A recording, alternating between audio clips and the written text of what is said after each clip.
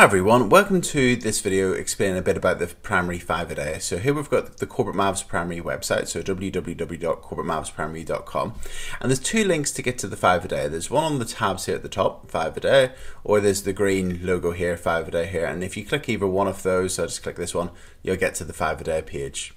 So the 5-a-day, well, 5-a-days are 5 questions for every single day of the year, from January the 1st all the way to, if we go all the way down to December the 31st, including, I've got Christmas Day. You can give them, 5-a-days if you want on Christmas Day. I'd probably give them a break, the students a break, to be honest, but it's up to you. And we've got February the 29th as well. So there's every single day of the year there.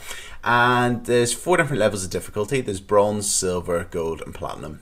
Now, in terms of going through the year from January the 1st down to December the 31st, the level of difficulty for each version should be consistent. So the bronzes all the way down, the silver all the way down, the golds all the way down, and the platinums all the way down. The levels of difficulty for each of those versions should be consistent, and each one gets progressively harder. So the bronze is the easiest version, the silver is slightly harder, the gold is slightly harder, and the platinum is pretty tough. It's really aimed at really extending the most able students in year 6 or P7. Obviously you might have students that are gifted that might be able to do them in year 5 or P6, but the platinum are really aimed at those really just making sure that everyone's catered for. When designing them, I had in mind the reading books with the different color coding in terms of different reading ages, and when designing the primary 5-a-day, I was really trying to make sure that I had a worksheet or a 5-a-day for everybody in a class. So for instance, if you had a year 6 class, you might have you might have 1 or 2 people or students that might find maths really, really difficult and might find it really tricky. So there might be 1 or 2 working on bronze for particular reasons. Then you might have some working on silver. The majority of the class I would have thought, but obviously each class is different depending on schools or even from year group to year group. Most of them in a year 6 class I anticipated would be working on gold, and a few of the most able will be working on platinum. For a year 5 class, or if you're Northern Ireland, a P6 class, I would expect the majority of the class maybe to be working on silver, some working on gold, and some of the ones that find maths a bit more tricky working on bronze. And a year 4 class, a P5 class in Northern Ireland, you might have the students working on bronze with a couple maybe working on silver. The idea is that your students in the class better than anyone else really, so you can decide which levels of difficulty. The bronze is the top end of Key Stage 1, very, very bottom of Key Stage 2. The silver would be the easier material on Key Stage 2, so maybe the year 4, 5 descriptors. The gold would be the harder stuff on Key Stage 2, so maybe the top bit of year 5, year 6 descriptors, and the platinum would be those really, really tough questions that you get maybe at the end of a Key Stage 2 paper, or even just slightly beyond the Key Stage 2 curriculum in some situations, but I'm just really aiming to push on the most able there with the platinum. So you've got the 4 levels of difficulty. Let's show you each 5-a-day. So the 5-a-days for all of them will have this a similar layout. So you've got the color up here, the bronze, you've got the date, they can put their name on it and so on. You've got the top 2 arithmetic questions. All of the 5-a-days have 2 arithmetic questions at the top, and then there's 3 reasoning questions below. So on this bronze one, we've got putting some numbers in order or cars in order. We've got a question about people getting off and on of trains, and we've got a question where we've got to figure out what number this is pointing to. And because it's bronze, it's quite straightforward. It's just maybe the 3 times tables: 3, 6, 9, 12, 15, 18. So then that would be 6.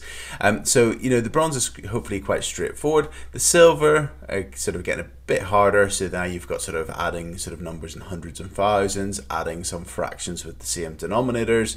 We've got some rounding. Now I've said that there's going to be 3 reasoning questions. Sometimes you'll see that there's maybe a question, and then maybe where there's a bigger image, I've done 1 question but with 2 questions on it, but you get the idea. There's going to be some reasoning questions then below. Okay, then we've got our gold's getting a wee bit harder now. So you've got adding decimals numbers where they haven't got the same length or the same number of decimal places, adding fractions with different denominators, but sort of quite straightforward ones to do there. And then you've got the reasoning questions here, finding missing angles in a triangle, a problem solving one with square numbers and multiples, and circling which one's bigger out of the mixed fractions and the decimal numbers. So that's sort of an idea of a gold one. And then platinum, we're now going to to the top end of the Key Stage 2 curriculum, the very top end of it, even just beyond, where you've maybe got some, BODMAS there, multiplying fractions, but then you've got stuff like Roman numerals beyond 2000, some problem solving stuff that might appear at the very end of a Key Stage 2 paper. But yeah, so they're the 4 different levels of difficulty. So you've got the questions, also then we've got the answers. If we scroll down, you'll see in purple here answers, and as you go down through the page, you'll regularly see those answers appearing. So if you want the answers for January, you'll just click here and it'll give you all the answers for January. And if I just click on one of them, just say here, we'll see there's the answers for the silver 5 a day with the working out and the answer. Obviously for the rounding one, there's not much working out to show, so just the answer and so on. Okay, so there's the answers there that either you can use whenever you're marking the 5 a days, or the students can use themselves to mark their own, or that even the parents can use to help out their children with their 5 a day. Okay, so that's the 5 a day. As I said, they go the whole way through the year. In terms of uses of the 5 a day, there's so many different uses which I have heard from other colleagues or used myself in terms of the 5 a day. In terms of whenever I created the 5 a day, I initially created the 5 a day because in the school that I was in, we used to have to hot room. So because I'm a secondary school teacher, I used to have to move from room to room, and I used to have to log onto the computer, get open Sims, the register thing, take the register. And the 5 a days were really useful as a settling activity. So as the students came in, there was a 5 a day on their desk. I had picked the right level of difficulty for them, or I have said, they're at the front, choose the level which you think is most suitable. And that's actually quite interesting in terms of the students self-evaluating and choosing what level of difficulty they should be working at. And then you can even discuss that with them. But there's the 5 a days at the front. The students then were getting on with the 5 a days. Just sort of takes 5-10 minutes for them to work on while I was taking the register. And I just done it every single day with every single class. And I found it a fantastic way just to, because as you go through, you've got the bronze version here on the 1st of January, ordering numbers and so on, adding. If we go then to the 2nd of January, the topics will be different. So you've got multiplying, subtraction, tally charts, fractions of shapes. If you go down to the 3rd of January, we've got then division, multiplying, sort of more than, less than. We've got some 3D shapes here. The idea is that sort of the students will be regularly coming back to topics. So rather than sort of covering a topic in class and then the students potentially just forgetting it, the greater thing about the 5 a days is the students will be regularly practicing the broad spectrum of the Key Stage 2 curriculum.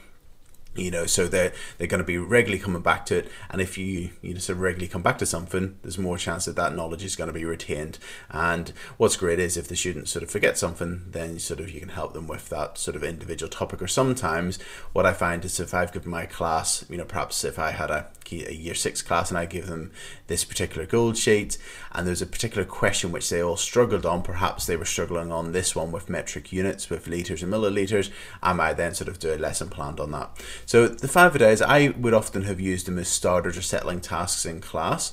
Other schools often use them as displays. If I sort of show you now, I've gone to the Corbettmaths website and show you on there.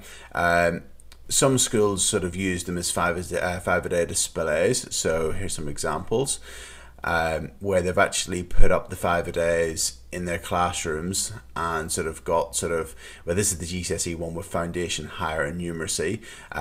You've got the folders and the students can come up and either select them from there, or you've got sort of today's, yesterday's. Schools sort of vary in how they do that. You can sort of look through this page and decide if a display would be useful for your one, for your class. Some schools use them as displays. In terms of the displays, the students can use them perhaps as extension work. If they've finished the task, they can come up and get their 5 a day.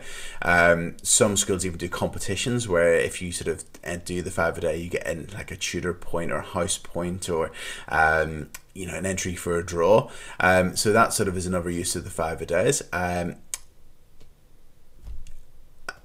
Also, they can be very useful for just revision at home. You can sort of just let the parents know, the 5 a days are on the website, on Corbettmaths. you know, you feel free to use them, sort of dip in and dip out with your child, and there's a bit of maths every day that they can use. So as I've said, here's the display board with just sort of a plastic wallet where the students can come and lift their 5 a day if they want to. Sort of quite often some schools can get the students to use them in groups. Also, you know, sort of I share them on Twitter on the at Corbettmaths. You know, so maybe just something that your school Twitter, you know, you might want to share with the parents. You know, so there's loads of different ways to use the 5 a days. Really, you know, I use them a lot in my own class for starters, settling tasks, even for revision. As we get close to GCSE exams or Key Stage 2 exams, I might select a group of them and use them as sort of just revision questions that are suitable for those students and those different levels of difficulty. But yeah, so there's the 5 a days. I hope you find them useful. If you've got any questions on the 5 a days or want to know sort of a bit more about them, if you go to the Corbettmaths website, on the right hand side, you'll see a thing called Contact Us, and you can contact me via that. So that's it. So there's the 5 a days, there's questions and answers, and yeah.